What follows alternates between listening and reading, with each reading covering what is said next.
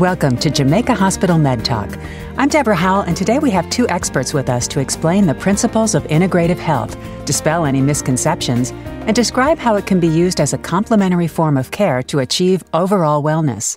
Our guests are Dr. Alan Roth, Chairman, Family Medicine and Integrative Medicine, and Dr. Gina Basello, Vice Chairperson, Family Medicine at Jamaica Hospital Medical Center. Welcome, Dr. Roth and Dr. Basello. Thank you. Thank you. So before we dive into describing the concept of integrative health, let's start by hearing how our experienced primary care physician guests define health and wellness in general. Dr. Basello, I know it's a broad topic, but can you do that for us? Sure, Deborah, thank you. It's definitely a broad topic. If you ask the World Health Organization, they'll define health as a state of complete physical, mental, and social well-being. And it's important that it's just not the absence of disease or a problem. Separately, wellness is really just an optimal state of that health. So the way I look at it is, in a nutshell, health is the goal, and wellness is kind of the process of how to achieve that. Being that I was trained by Dr. Roth, I'm hoping he liked my answer, but I'm sure he has something that he would like to add as well.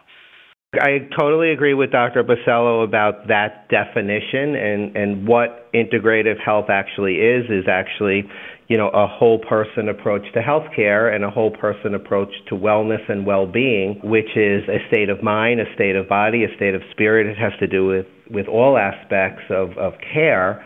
And it's an approach that combines the best of traditional medicine. We totally believe in everything that our country and our world has to offer and what's best and healthy for us.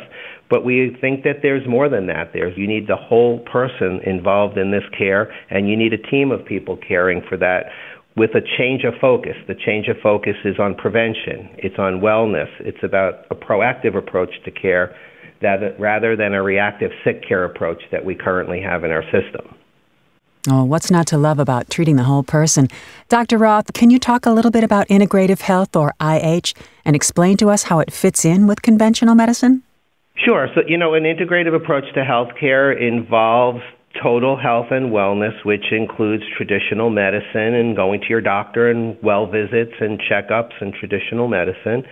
But the foundation is on the prevention of disease and illness rather than the treatment of disease and illness. So we look at the nutritional aspects. We look at exercise and the body's well-being. We look at mind-body interactions, including some of the complementary medicine techniques. So when people hear about integrative health, they think of, yoga and Tai Chi and acupuncture. Those are modalities that we use, but it's not about what integrative health is. It's a modality. Integrative health is about a de-emphasis on traditional over-testing and over-diagnosis and over-treatment, and a shift to prevention, wellness, and well-being. Got it. And while I have you, Dr. Roth, what are some of the benefits of an integrative health approach? Well, benefits are people do better. The evidence clearly shows that, we are human beings are born in a certain way. We have a certain genetic makeup that we have. And what we do with that genetic makeup in our life as far as diet and exercise and preventive medical care is what leads to longevity, wellness, and health. Yeah, agreed. Dr. Roth said it really well in terms of recognizing that there's a combination of what is known, more conventionally as traditional medicine, but it's just as evidence-based as some of the complementary methods that we use in integrative health. And I think that sort of focus on that person-centered care and the prevention is really the key to wellness and the key to the best use of resources in healthcare, too. And I would like to add to what Dr. Basello said. We do a really good job treating high blood pressure and diabetes with drugs and various things. If you have a heart attack or a stroke, we're going to save your life. But all of those conditions could be treated. They could be treated, more importantly than being treated, they could be prevented. And they could be prevented with diet, exercise, and mindfulness types of activities. A phrase comes to mind, nip it in the bud, right? Love that phrase. Yes, that's a good one. Dr. Basello, it's clear that preventative care is very important. What can an individual person do to take charge of his or her own health? Well, I think that is definitely the key, is that individual is in charge of his or her own health. and that it's important that we empower our patients to realize that we are here to willingly partner with them on their health and do all of those preventive measures and encourage them and sort of review all of those lifestyle choices. Like Dr. Roth was saying, it's not just about after you have the hypertension and the heart attack. It's before that. It's health and wellness come down to every behavioral choice and the options that folks have available to them, both individuals and communities. That's beautifully said. Dr. Roth, what barriers can potentially get in the way of a patient achieving wellness?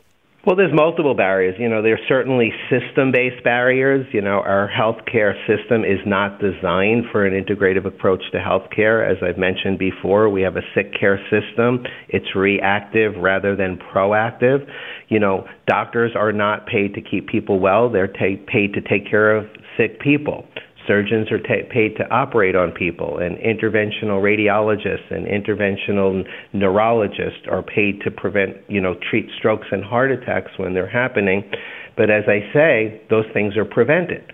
An interventional neurologic procedure makes the hospital $100,000. Preventing the disease doesn't make the hospital anything. So there's a huge investment in time, money, effort in keeping people well and healthy, and there's not a financial system to pay for it. And many of these modalities, especially in the healthcare system we work, where we have a very diversified and underserved population, can't afford many of the modalities that would be helpful to them to prevent disease and promote wellness.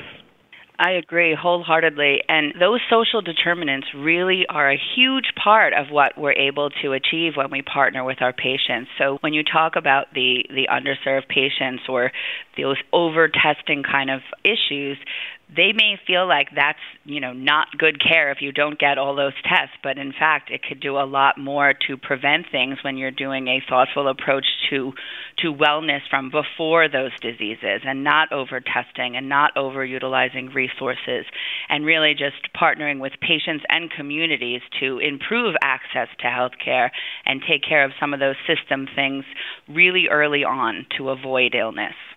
It's really kind of a 180. My father was a physician, and back in the day, people started talking about wellness, and he would just roll his eyes. But I think today he would understand, oh yeah, if you prevent things, you don't need to treat them as much, and everybody wins. Right. So I agree with that totally, and unfortunately the healthcare system in our country, we rank number 27 in longevity and life expectancy, and we have the most sophisticated advanced healthcare system. So why is that? The other countries that do better, they invest in their people's well-being. They invest in nutrition. They invest in education. They invest in exercise, and they invest in the prevention of the disease rather than the treatment of it. Yeah, and it's almost embarrassing when you look at all of those resources and how, perhaps the allocation of where we spend our focus, they should be asking Dr. Roth and I when they make those policies, because I think that would make a much better difference in actual overall wellness of our patients and our communities.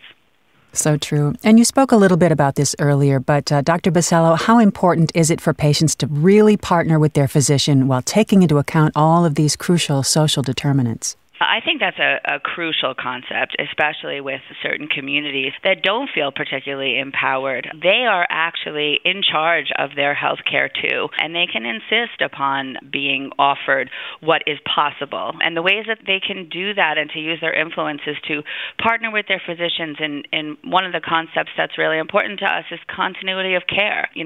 Myself and definitely Dr. Roth for even longer, there are certain patient relationships that have gone on for decades.